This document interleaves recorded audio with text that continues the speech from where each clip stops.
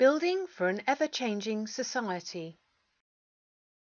Over the last century, Europe's building stock has increased enormously. Our growing cities are constantly facing new needs for housing, work, logistics, and mobility. Still, buildings are often created with only one function in mind, such as a shopping mall, an office building, or a block of flats.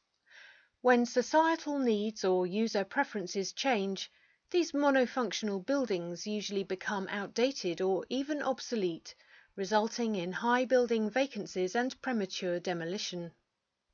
It's often easier to erect a new building instead of initiating a long-lasting and expensive refurbishment.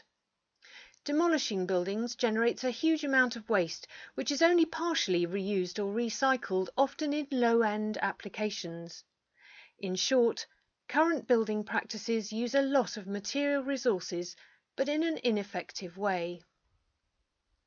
Imagine what would happen if we embraced a whole new vision of buildings as material banks, seeing a building not as a fixed and final object, but rather as a temporal and dynamic storage of valuable materials and components. A building that can easily be changed in response to changing needs and preferences. A building that can be disassembled into parts that can be used again for a new purpose. For example, reusing floor tiles as a facade finishing, reusing windows in a new greenhouse, and repurposing copper wiring into electronic devices. So let's start designing buildings in a reversible way. Buildings that are made of components that are easy to assemble, replace, transform, disassemble and reuse in new applications, avoiding waste and downcycling. It sounds good, but is it realistic? How to avoid toxic materials and how to guarantee quality and safety of reused materials. To do this, we need to keep track of materials within buildings. So materials will need to have a passport, an electronic data record containing information on content, quality, function, past uses and maintenance, as well as guidelines for disassembly and options for recycling and reuse possibilities.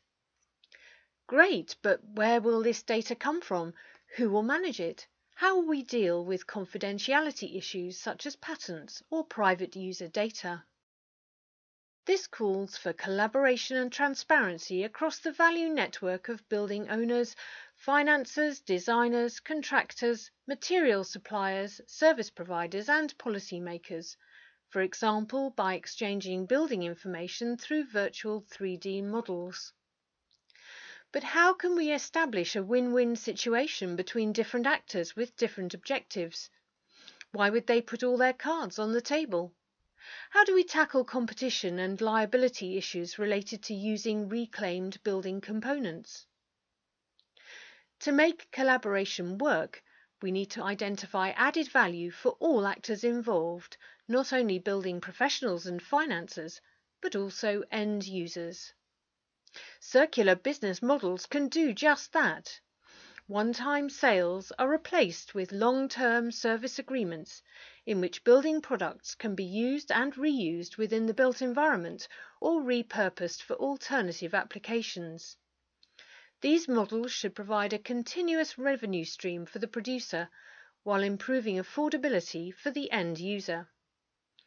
Additionally, by making building components reusable and buildings adaptable, their value is better conserved through time, strengthening the business case for long-term investors.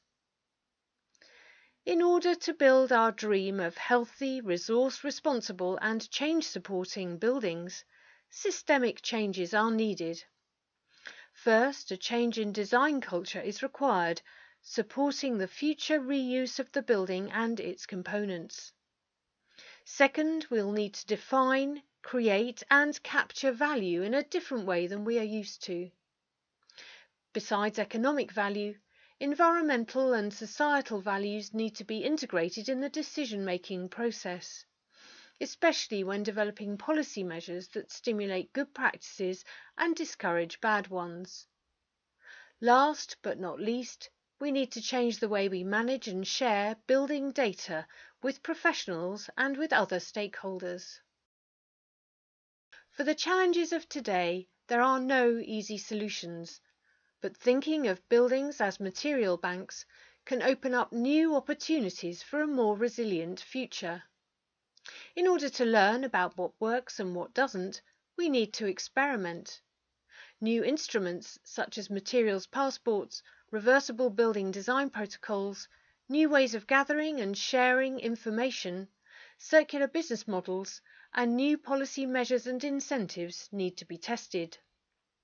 Through pilot projects, we can learn from success stories, but also from failures. Are you inspired to embark on a new journey towards a circular and reversible built environment? Are you brave enough to experiment with building the future? Then visit our website to find out more.